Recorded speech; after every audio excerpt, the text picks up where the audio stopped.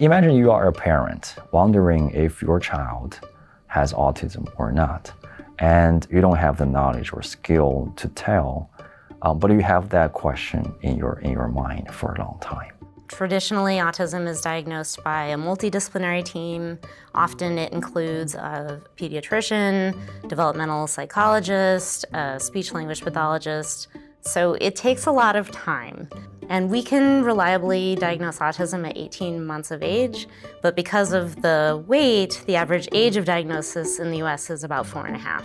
Our goal is to offer an alternative and innovative way of screening for autism in children. If we can design a screening tool that can identify children early on, the early intervention can be really helpful in improving the quality of life of children as well as the families. Almost 88% of autistic kids show differences in their balance and coordination, which are both essential for walking. As it turns out, walking gait is a really great way to screen for autism because it doesn't matter if you're a girl, it doesn't matter if you're a boy, it doesn't matter what languages you speak or if you're even speaking.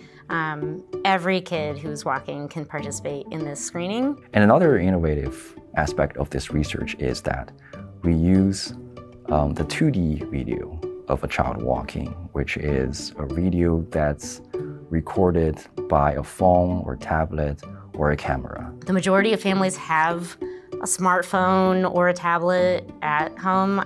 So our hope was, could the families use what they have, record their child walking, upload that video to our web app. We are able to identify an open source software that does posture modeling and video analysis so that we can extract numerically the walking gait data from those videos. Then it will be transmitted to NIU's METIS high performance computing cluster for analysis. And we run another machine learning model to make the prediction.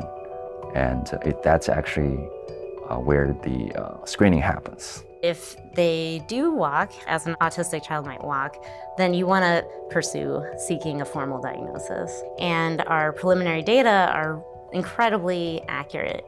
We're well above the 80% accuracy that most screening tools require. I think we are a really good group of not only students, but also professors that are all very passionate about their fields. I think it's amazing that all of these different disciplines can come together and work towards one end goal. Students are essential to this project. We have students studying speech-language pathology, we have students studying physical therapy, we have students studying engineering, computer science, and so it's great because they all get to work together and everyone's expertise is essential. So currently we have collected the data in the lab. We have developed the machine learning models and algorithms. We have a prototype of the website. So next steps are to enhance our models. We want users in their homes and schools and clinics to try this app to help us improve the accuracy and quality of this tool. This is the start of something that's very promising and potentially can change people's lives for better, for my children and for our next generation, for them to live a better life and live in a better world.